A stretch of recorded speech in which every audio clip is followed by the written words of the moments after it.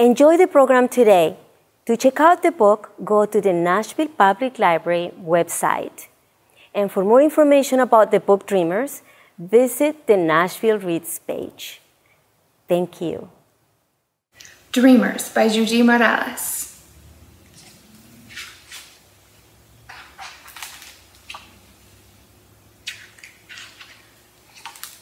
I dreamed of you.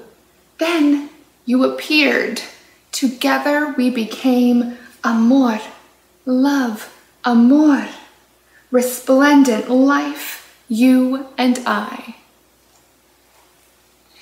One day we bundled gifts in our backpack and crossed a bridge outstretched like the universe. And when we made it to the other side, thirsty, in awe, unable to go back, we became immigrants. Migrantes, you and I. The sky and the land welcomed us in words unlike those of our ancestors. There were so many things we didn't know, unable to understand, and afraid to speak. We made lots of mistakes. You and I became caminantes. Thousands and thousands of steps we took around this land until the day we found a place we had never seen before. Suspicious. Improbable, unbelievable, surprising, unimaginable.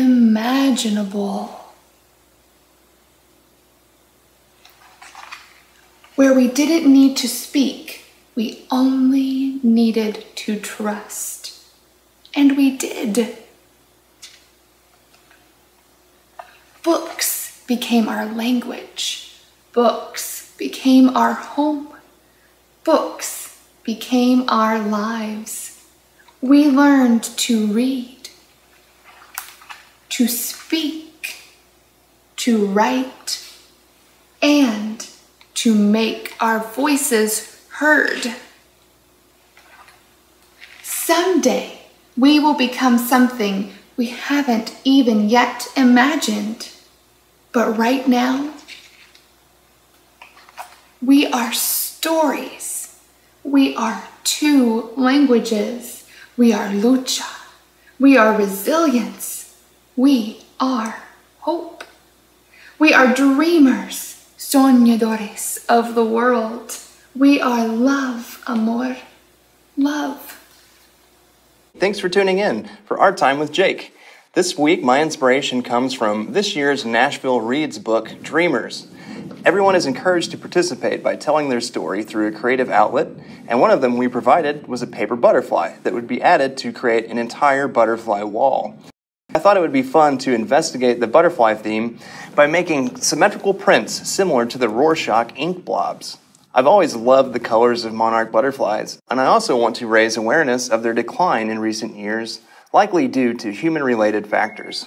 Select your favorite butterfly, and you can create your own template like I did by tracing it onto a sheet of sturdy paper like cardstock.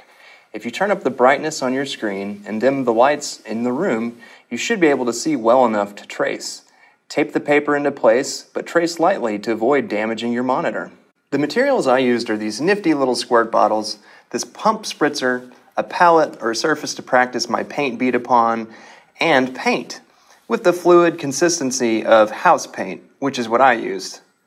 Now, most craft paints will have this viscosity, and you can put a squirt bottle tip on them. To begin, fold your sheet of paper down the middle of the butterfly.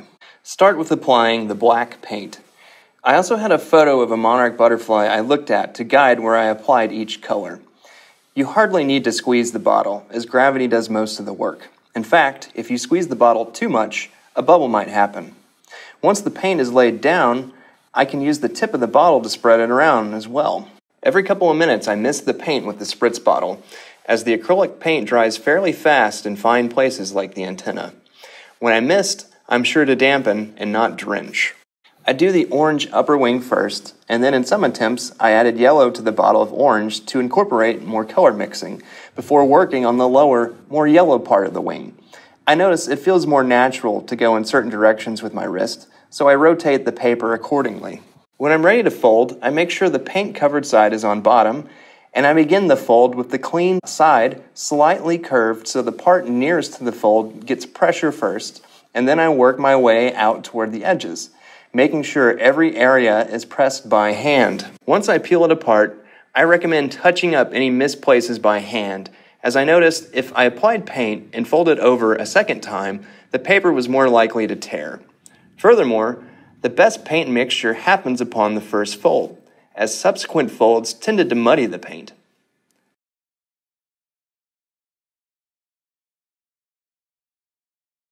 We're continuing to work with the butterflies we made last time, and if you're like me, your print might have ran a bit beyond the edges, so I decided to cut mine out of the white paper and make it into one of these cool cards. You can freehand cut these with scissors, or you can create a stencil by using an X-Acto knife to carefully cut out one butterfly and then trace its shape over the print where the paint spread too much. If you use this method, be sure to get the stencil well aligned before tracing.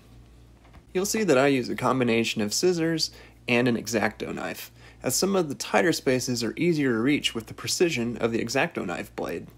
The pencil line traced from the stencil might be faint in the video, but it's there as my guide. Now that the edges are defined, it's a good time to touch up with the same black paint I used before. Adding a little bit of paint to the antenna will strengthen that area. You might even consider putting some black paint on the back side of the antenna too. The black paint will lighten as it dries. To make the card insert, start by folding a sheet of paper of your choice.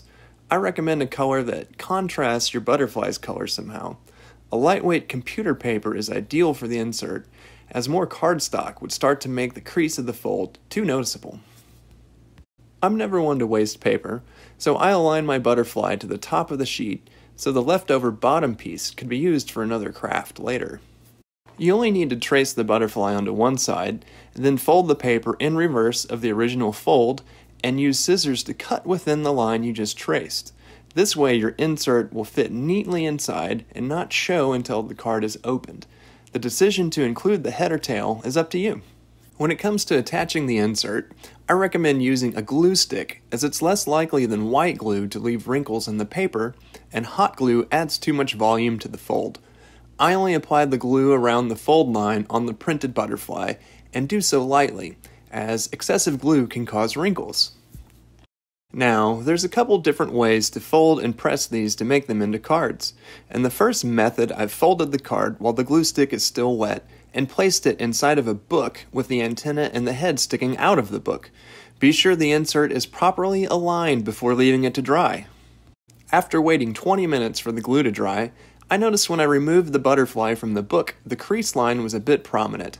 So on my next attempt, after applying the glue, I laid the butterfly flat and pressed it that way. Once it dried, I folded it by hand, and that kept the crease from being as noticeable. Now I just need to find an envelope that's the right size, and I'm ready to send my butterfly into the world to someone special. After I've written down my message, of course. These butterflies are lightweight, so slap a first-class postage stamp on the envelope, and it's ready to go. Where will your butterfly visit?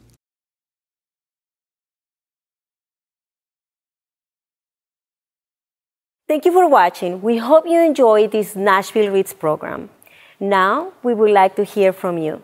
So that we can provide you with the most relevant, high-quality programming, please take a minute to fill out the survey online, or click on the survey available in the description box below. Thank you.